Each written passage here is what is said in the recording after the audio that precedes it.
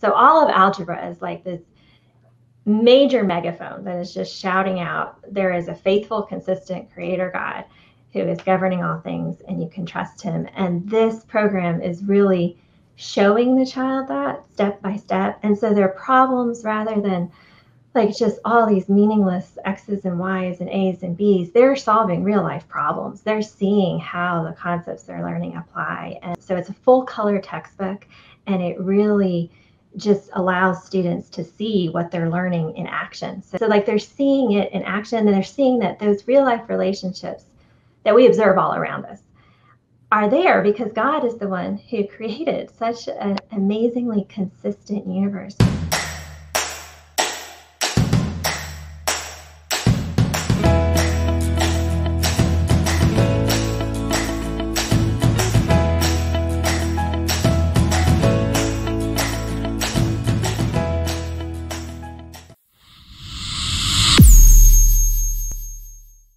Now, you also, in the last year, have worked on, you've probably been working on it for a couple of years, but the Algebra 2 that is being released and coming out through masterbooks.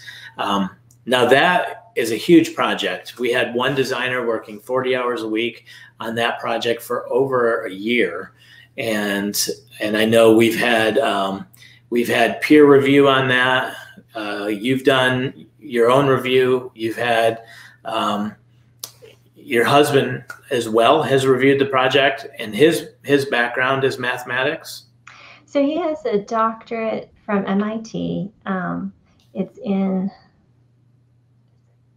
some field of science. It's a sciencey type field. He's a data scientist now, but so okay. It's not technically mathematics, but it's a field that used a lot of, Okay. But he's reviewed as well, and yeah, he actually co-authored it with me. So we'd sit down and he'd come up with outlines and things that needed covered, and then we would talk and figure it out, and then he would go over it, and I'd ask him questions all along the way. And so yes, it was a together project. Although I did most of the actual writing, he was definitely involved all the way. Yeah. So there's been a lot of people working on this project, because I know we've also had the editorial team and different people evaluating it. We ran it through a beta test team to see how they, could open it up, how well the material was presented. So far, we've had just really great reviews on it. Can you tell us a little bit about the heart behind the Algebra 2 project? Sure.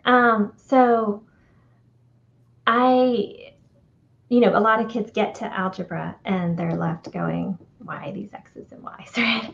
And I'm just really excited about this program because it's going to answer that why question and really show students step by step why they're learning what they're learning and how all of it is proclaiming God's praises. And the graphic designer did an amazing job, like putting in all these visuals. So it's a full color textbook, and it really just allows students to see what they're learning in action. So they learn about, all different parts of God's creation while they're covering math. So they look at our cells and how our cells have the perfect ratio of surface area to volume.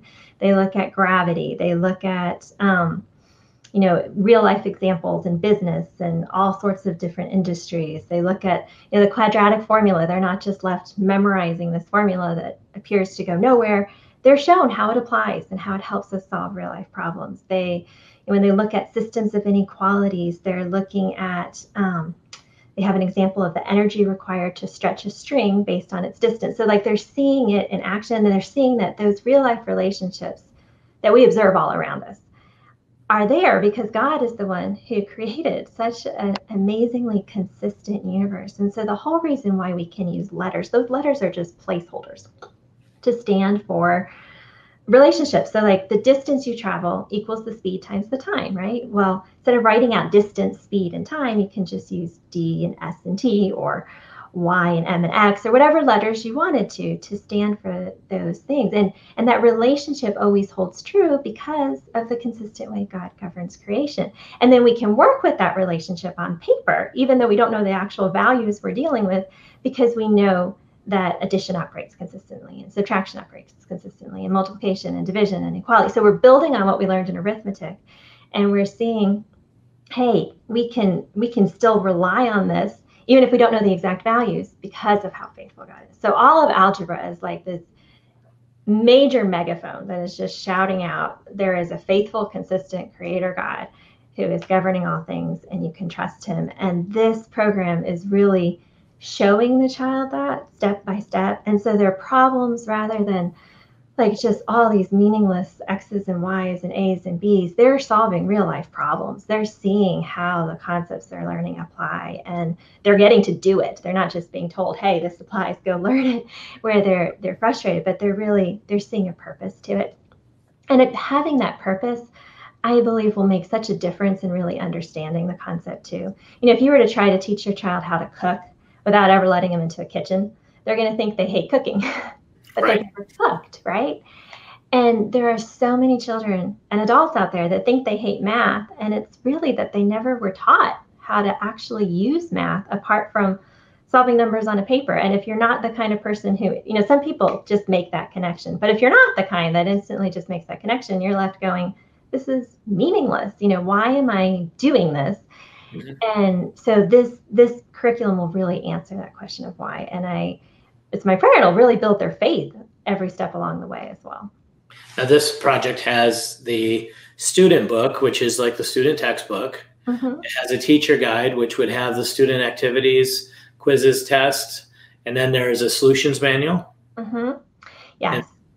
And the solutions manual was like a huge project in and of itself, because I knew that at the Algebra 2 level, you know, a lot of parents might not really be comfortable with the subject matter themselves.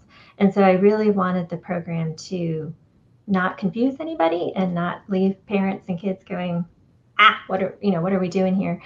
And so I tried in the solution manual to put in a lot of notes that would explain, this is why we did this, this is why we did that, and not just even show the steps, but explain the steps where necessary to really make sure that they understood why the solution was obtained. So it's very different than any solution manual I've ever seen, in that it really tries to kind of guide through how that answer was shown. So for parents who would be very nervous to take an Algebra 2 course, or even students, you also created courses to supplement at Masterbooks Academy for the Algebra 2. Yes. And so those courses are already available and will be going live as soon as the book is in stock. Anything that you would want people to know about the courses in the Academy? Well, the courses in the Academy will just make it, super simple. The child sits down, they watch the lesson, and then they can work their worksheet using their student textbook as like a reference as they go through it. And so it allows me to demonstrate using animated slides and writing on the screen for them, step by step, what's going on, which can eliminate, if you have a child who's not naturally someone who can look at a book and get the concept, it can make that connection really easily. Okay. For them. Also provides that auditory connection as well. So I highly recommend if the thought of algebra is at all scary, I would highly recommend just doing the course. We've heard great feedback from the other courses that we've done, and I just feel like it's similar layout as to like the Principles of Mathematics course that has been up there for students to be able to go through and do. Okay. Well, I think one of your strengths is being able to teach complex subjects in a way that you can understand easily. And I know one of my sons is going through the Principles of Math right now, and we also have the Academy course. He doesn't use it for everyone because he gets a lot in the books, but every now and then we come across a place where he just gets hung up, and it's so nice to be able to have kind of a help like that, even to be able to pull it up and just help kind of walk through, here's what I'm trying to teach you in this chapter, and a real benefit. So, okay, for those of us like me who aren't really mathematically minded, we've got algebra, usually 9th grade would be algebra. So for Principles of Math 1 and 2 would be 7th and 8th grade together. It would be a pre-algebra. We do have some families who will actually do the pre-algebra in 9th grade if a student is struggling or coming in from another program. Then they would transition to algebra, which typically would be a 9th grade set. What do you recommend next? Would it be the geometry or the Algebra 2? So you can go either way with it. I think a lot of people do the geometry next and then go back to Algebra 2. When we wrote Principles of Algebra 2, we made sure that it would work if you came straight from Algebra 1 as well. So you could go either way with that.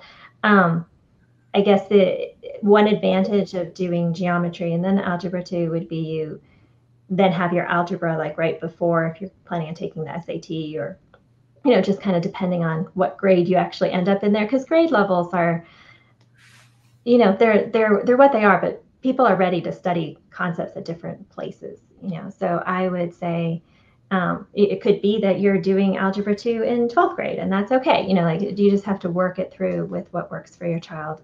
But you can really go either way with it. You could do the geometry in between, or you could do Algebra 2 first and then do the geometry after that. You just might need to review a little bit of algebra before you did sit for an SAT if you were doing that after the geometry year. Okay. Now, some people will also talk about like Algebra 2 with trigonometry, or they'll throw in additional. How would this rank with that? So when they're finished Algebra 2, they would be ready for like a trigonometry or pre-calculus type course. Okay. It touches on trigonometry, but it's not a trigonometry course in and of itself. Okay. So a lot of students will stop after Algebra 2, but if they're going to go on into math, then they can move into those. Some students will dual enroll in a college course at that point so that they are getting college credit for the upper level math. But they should be ready after the Algebra 2 for, either college algebra or a trigonometry pre-calculus course, if they're going in that direction. Okay. Perfect. Well, we're excited about that project coming out. I think, I know that was an extreme labor of love for you to do for the homeschool community, and we really are blessed to have it and offer it, and I look forward to getting that into kids' hands. Can I say one more thing about the videos that I neglected to say?